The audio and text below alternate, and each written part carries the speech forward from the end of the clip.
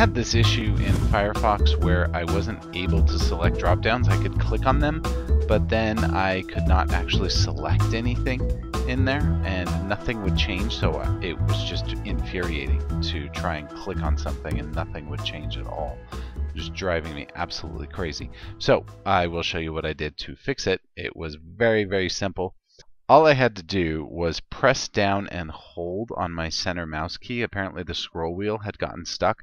I tried a whole bunch of other things, including replacing the battery on my mouse, switching the USB port I have a USB plug for my wireless mouse, but those things didn't work. But all I had to do was press and hold this center mouse scroll wheel for like 5 seconds, and that got the center mouse wheel unstuck. I didn't even know that was the problem.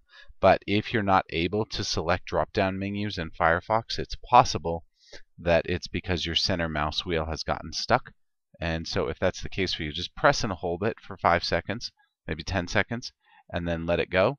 And that should ideally unstick it. The other option is just to click it a whole bunch of times and then see if that fixes it. But it's possible that you need a new mouse. But in the meantime, you could try this. Just press and hold that center scroll wheel and see if that fixes it for you.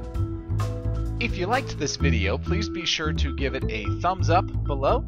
Be sure to subscribe, as we have more helpful videos almost every single day. If you have any questions that we can answer for you, please be sure to come and visit us at showmehowtodothis.com.